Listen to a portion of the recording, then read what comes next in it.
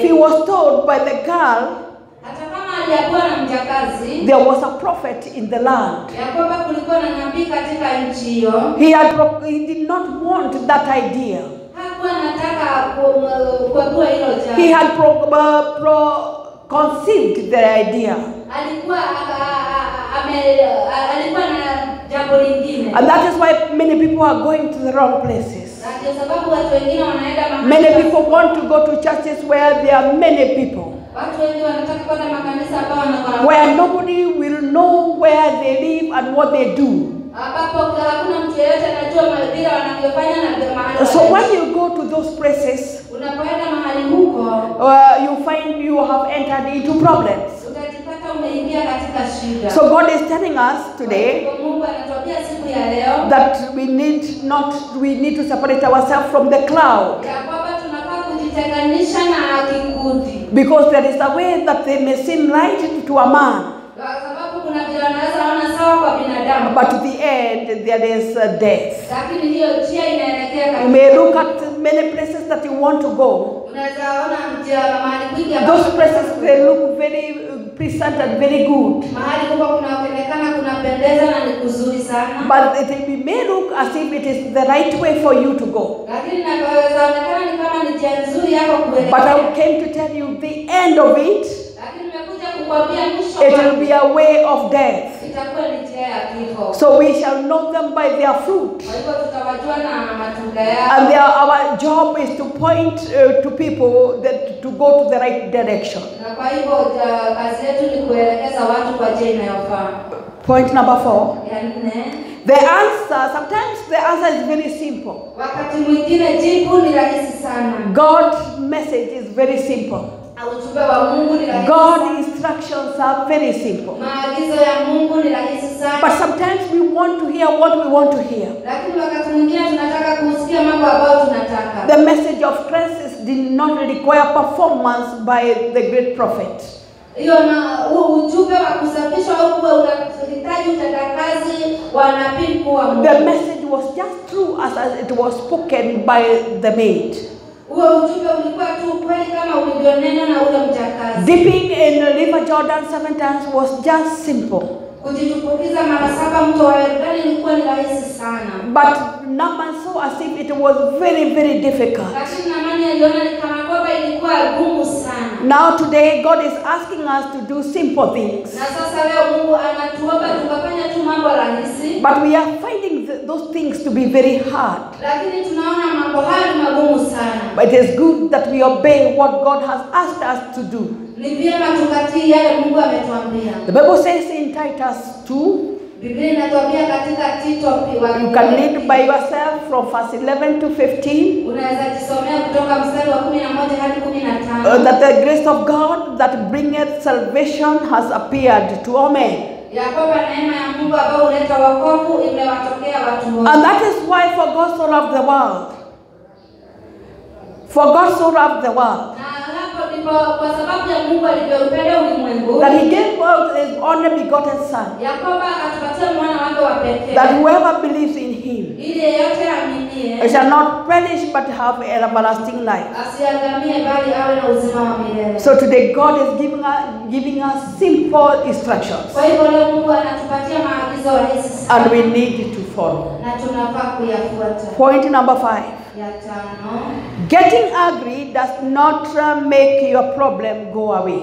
Kukasirika hakuwezi fanya shida Many other times that we are very angry. Wakati mwingi tunakasirika sana. Naaman did not like the answer.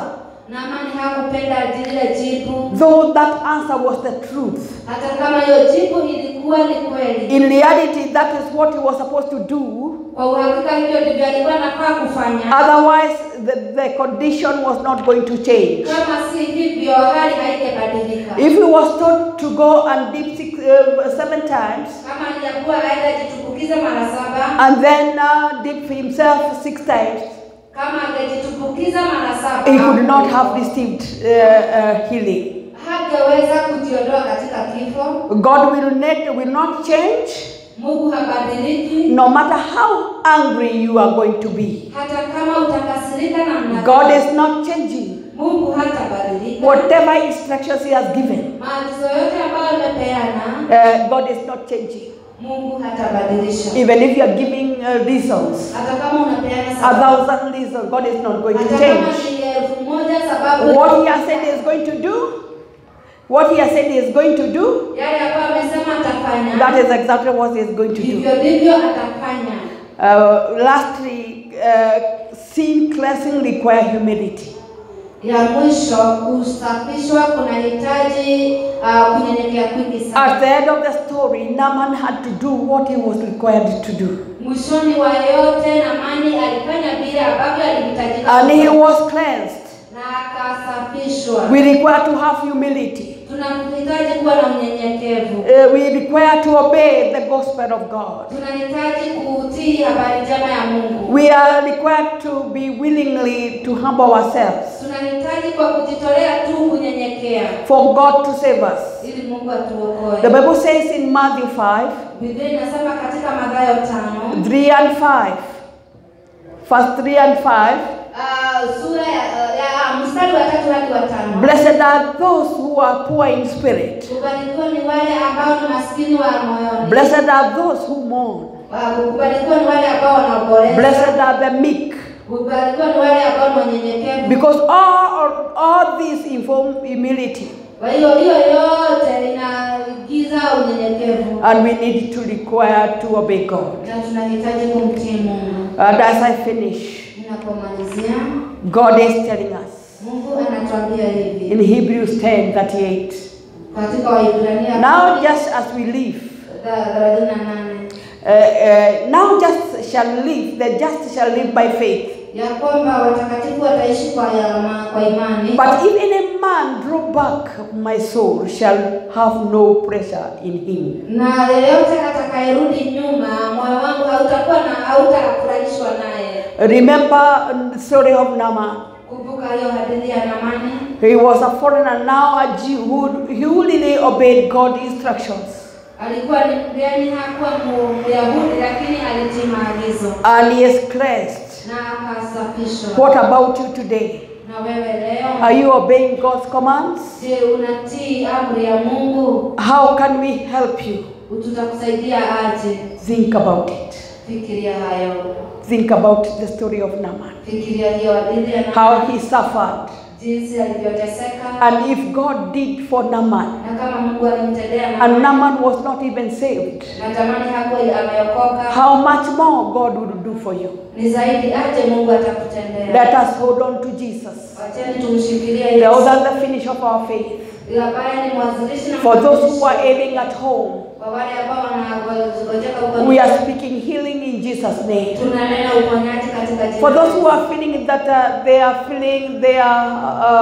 are neglected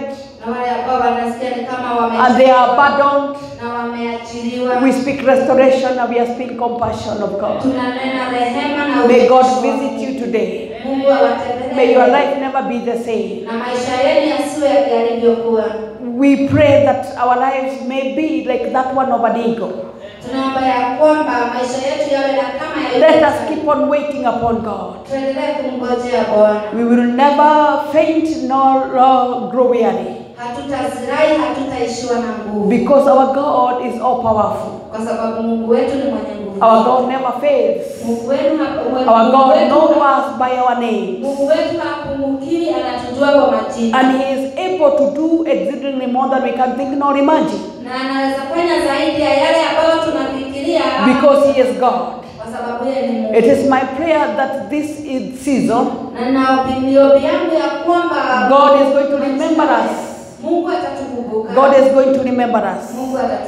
In every situation, I am praying that we see God. And I know that this nation is going to be restored. I am feeling persuaded that God is restoring the church. And this nation shall be called a Christian nation. Because we believe in Him. And He is able to do it for us. In Jesus' name.